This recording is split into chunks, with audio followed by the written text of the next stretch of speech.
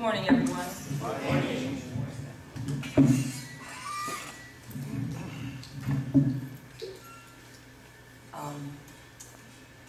Well, it's good to see everyone. I'm very happy to be here and have this opportunity to share a message. I chose this topic of humility because it's something I actually think about a lot. Almost on a daily basis, believe it or not. And I evaluate myself about how far I've come in my own quest to become a truly humble person. So I'd like to just share the points that I'm going to cover today. First, being a teacher, I like things nice and orderly. So here basically this is our journey today, the 6 points.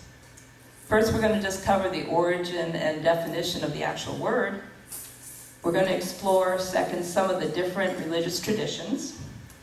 We're going to look at the Christian tradition, then the unification perspective, and I'd like to share a little bit of personal experience. And number 6, which in the homiletics class is called the call to action, how do we practice humility in our daily lives? So, I feel a little awkward with the mic, so we'll overcome that.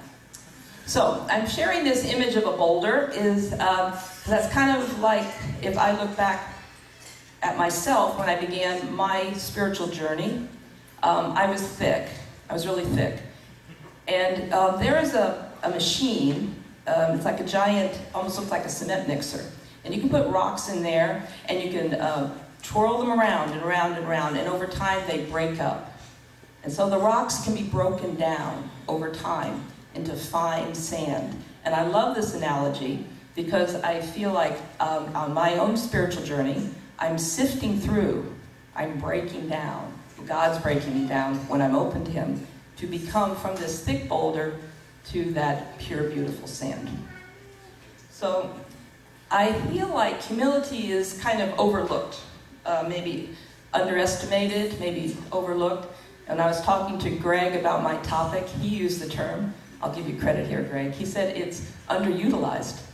And so I would have to agree with that. I think humility is often underutilized. I believe that humility is in a different category from the other virtues because it's the basic foundation of our spiritual life. So the point of this sermon is to explain and expand upon this idea. So if we go through the origin and definition of the actual word humility, the word humility originated from the early 14th century. In the Old French, it was humilité, I hope I pronounced that right, meaning humility, modesty, or sweetness. And in the Latin, it was humilitatem, or in the nominative, humilitas, meaning lowness or insignificance. And in the Church Latin, in the Catholic liturgy, humilis is translated as humble, and it can be also translated as grounded, from the earth, or low. And it derives from the word humus, meaning from the earth. Dictionary.com defines humility as the modest opinion or estimate of one's own ability. Merriam-Webster defines humility as the quality or state of not thinking that you're better than other people, the quality or state of being humble. In children's literature, there's a famous book, Charlotte's Web, and in that book, there's a really sweet-natured pig, Wilbur, who has to fight for his life because he's destined to end up as a Christmas ham. And Charlotte, the spider, comes to his rescue, writing messages in the web. And the final message was that Wilbur is humble, which actually saved his life. So now we're going to take a look at some of the different traditions and see how they thread together. In Judaism, Rabbi Sachs states that in Judaism, humility is an appreciation of oneself, one's talents, skills, and virtues. It's not meekness or self-deprecating thought, but the effacing of oneself to something higher. Humility is not to think lowly of oneself, but to appreciate the self one has received. So one becomes humble to the awesomeness one is. and what one can achieve. Rabbi Dunner states that Moses wrote in the Torah, so Moses wrote this about himself, and Moses was exceedingly humble, more than any man on the face of the earth. So Moses wrote about himself that he was the most humble. And that certainly seems like a contradiction, right? So how is it possible to be humble and to write that you are the most humble? The conclusion is that Moses knew he was humble. So it's not the denial of your talents and gifts, but to recognize them and live up to your worth and something greater. So it's in the service to others that's the greatest form of humility. So in Moses, who leads the nation of Hebrews out of slavery in Egypt to the promised land, humility was a sign of godly strength and purpose. If we look at the book of Islam, in the Quran, the Arabic words which convey the meaning of humility are used. And actually the word Islam itself can be interpreted to mean surrender to God, humility. There's a quote from the Quran, "Successful indeed are the believers, those who humble themselves in their prayers." In Buddhism, the aim of the Buddhist life is the state of enlightenment, which is gradually cultivated through meditation and other practices, other spiritual practices. But in this way, humility is both a part of the practice and the end result. In Hinduism, the virtue of humility is explained in the concept of atmanatvam, which means pridelessness. So one interpretation of atmanatvam as virtue is that humility means one should not be anxious to have the satisfaction of being honored by others. The material conception of life makes us very eager to receive honor from others. But the point of view of a man in perfect knowledge, who knows he's not of this body, anything pertaining to the body is useless. So Gandhi interprets the concept of humility in Hinduism broadly, where humility is an essential virtue that must exist in the person for the other spiritual virtues to emerge. So to Gandhi, truth and love can be cultivated, but humility cannot be cultivated. Humility has to be one of the starting points. So this is a quote from Gandhi. "Humility must not be confused with mere manners.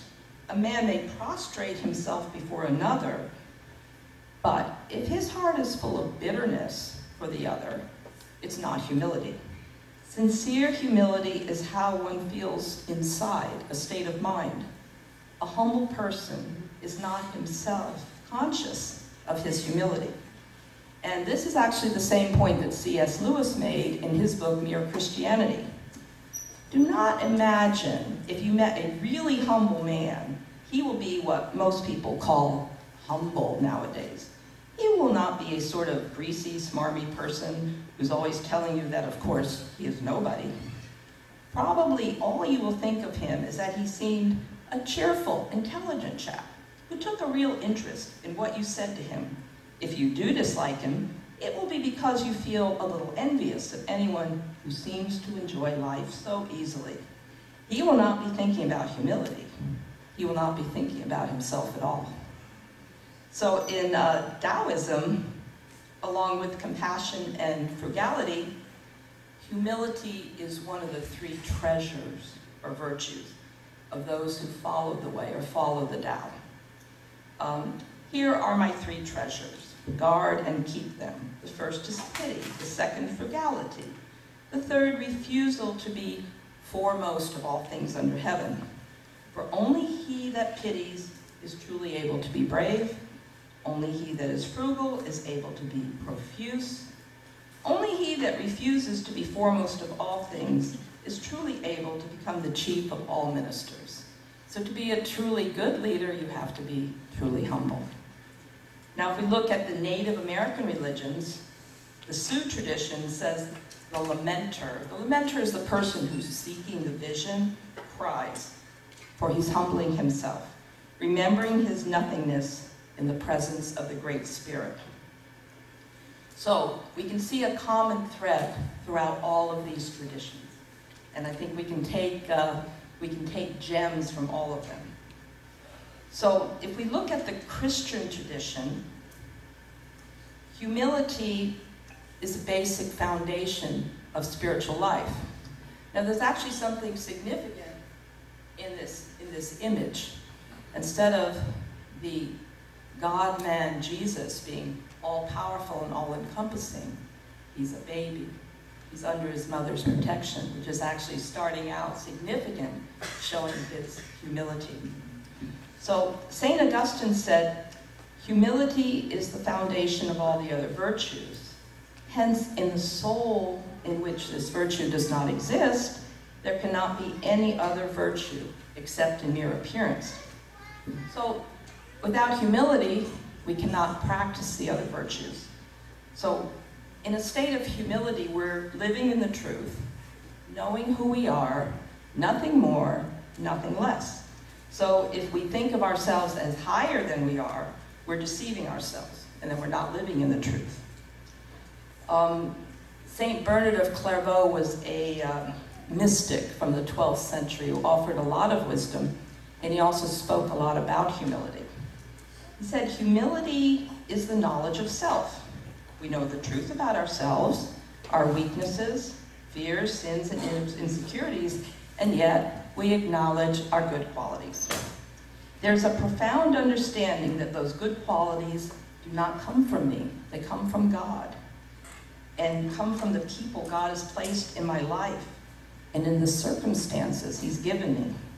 When we see how truly dependent on God we see ourselves as we really are. We acutely feel our weaknesses. There's no pretending, no false airs. We're dependent on God for everything. So we can see throughout God's providence that God can do great things with the humble soul. So I love this image of our true Father praying on the mountain. We could say he humbled himself to God's will and to the direction Jesus gave him. And then, of course, that has made all the difference to all of us. So there are many Christian models of humility. St. Paul, Mother Teresa, St. Therese, St. Francis of Assisi. And they had some of the qualities they had. They were bold and daring, and they gave themselves totally to carrying out the will of God.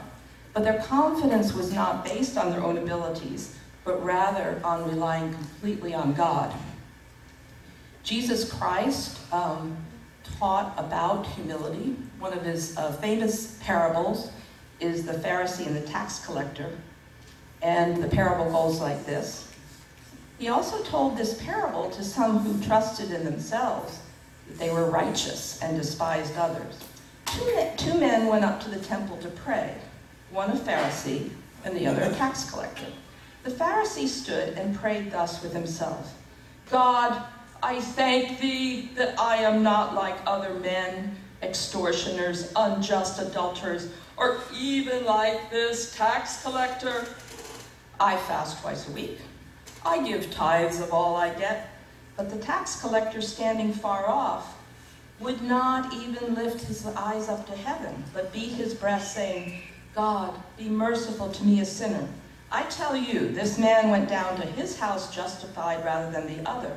For everyone who exalts himself will be humbled, and he who humbles himself will be exalted. And Jesus also said in the Sermon on the Mount, Blessed are the meek, for they shall inherit the earth. So Jesus Christ was an example of humility. So now I want to share a little about the unification perspective. I expected to see the word humble or humility scattered all throughout the divine principle. But when I went to the index, there was only one reference, and that was on page 205.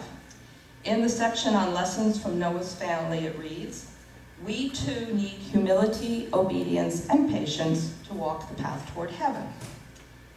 Or even if the word humility is not used, the concept is, of course, throughout the divine principle, and in the life and words of our true parents. Humility and being humble are implicit. For example, In the Garden of Eden, the archangel Lucifer could not be humble.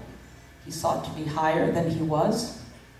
Throughout the providence, our heavenly parent works through men and women who have humility, who are able to humble themselves before heavenly parent.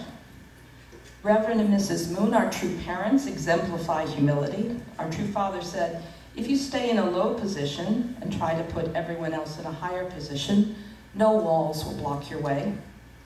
We can see their humility in their prayers. Our true father prayed, Father, let this be the hour when we allow absolutely nothing of ourselves.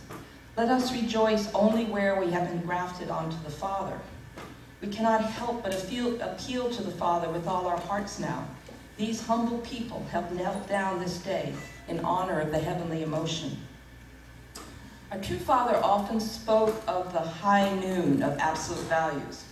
So when we stand in the sun at high noon, we cast no shadow. A world governed by the heavenly way and the heavenly laws is a natural world, an unobstructed world of truth and pure reason. It is at the high noon of absolute values, without any dark shadows. So I see that a person with humility, a truly humble person, casts no shadow. We see ourselves as we truly are, nothing more, nothing less, and we embody those absolute values. And we're leading a life that's vertically aligned with heaven, such that no shadow is cast. So if I share a little bit of my personal experience, I honestly think the reason I think about humility so much is that it took me a long time to recognize how arrogant I really am. So I was raised in a family that was better off materially than most, and this translated into me, and I think most of the members of my family, feeling better than others. We felt that we were better off, but it also was like a quality. We felt we were better. And it was quite eye-opening for me to discover later that actually I was not better than others. And it's been a path to actually go from the recognition of that on the intellectual level to work to bring it to the artistic level. For those of you who are not familiar, many of us more mature members spent time on doing public service on the MFT, which was Mobile Fundraising Team. And we were raising funds for our church activities. And we were kind of like, I guess you would call missionaries, lay missionaries. And we devoted ourselves to the cause, and for a certain period of time, we would work to raise money for our activities. So during that time, for me, I had the chance to kind of come face to face with myself by meeting people, many people that I considered truly humble. One experience I remember, I was fundraising in a very poor section in Baltimore. I was going door to door in an apartment building that was part of a housing project. At one apartment, there was a little old lady who welcomed me in and talked with me about what I was doing. And she radiated such a loving spirit and wanted to give me every bit of money that she had on hand. And I really didn't even want to take it because I could see she had so little, but she insisted. So it was just a few dollars, but I knew that was like the widow's mite. That was all she had. So of course, I felt so richly blessed. But I also felt weighted down by my own ego because I was thinking, I'm connected, I've accepted true parents, I'm following the way of true parents, and yet this woman will surely be in heaven before me because I saw where her heart was. And I met many people like that. And it was a very humbling experience. So I also have to say, I'm so grateful I could have that kind of experience. Because without that kind of experience, and that's the whole image of the boulder rubbing down, I couldn't have changed. How would I have changed? Because I would have had a very good station in life. I would have ultimately, my destiny in my family was to marry a naval officer, was high-ranking, and to live a good life. But I don't think I would have had the chance to really see myself as I really was. So, the question then, how do we gain humility in our lives? So, As unificationists, we're seeking to live a life in which we reflect the heart of Heavenly Parent in our everyday living. So in order to do that, we need a heart of repentance. We need a heart of humility, a heart of gratitude, a heart of compassion, a heart of forgiveness, and a heart of sacrificial love. Humility goes hand in hand with love and compassion. So without the heart and the compassion, it's not possible to behave in a humble manner. So in order to be able to substantiate compassion and sacrificial love, which go hand in hand, we need to begin each day with repentance. Repent for the 4 fallen natures. Repent for ancestral fallen nature that we don't have any control over. Repent for bad habits we have. Repent for our inability to change ourselves. Repent for our inability to embrace Heavenly Parent's heart. And repent for our inability to fulfill Heavenly Parent's providence. So we shouldn't repent only from our mind, but from our heart united with our mind. And our heart is of course connected to our true parent, to our Heavenly Parent. We can find our heart by delving into our emotions. Now, our emotions may be or can be chaotic. So if our emotions are chaotic and God is a God of order, we can't relate. And this is where repentance comes in. We have to repent for those aspects of ourselves that are not of Heavenly Parent. And after repenting, we can be grateful and have that heart of humility. So how do we get humility? We need a repenting heart in order for humility to exist within us. So I will continue on this road of humility on my own spiritual path and seeking to break down that original boulder and to become this fine, beautiful sand. So as I walk the road to humility, we'll have the strength to fulfill what we've been called to do. So this is the call to action.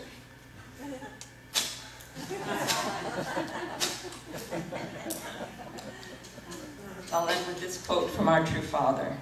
We must be humble. We must initiate from this moment the greatest movement ever on earth, the environment to bring God back home. In your homes, your churches, your schools, and your national life, our work for God's purpose must begin. Let's make God's presence in America a living reality. So please join me in prayer.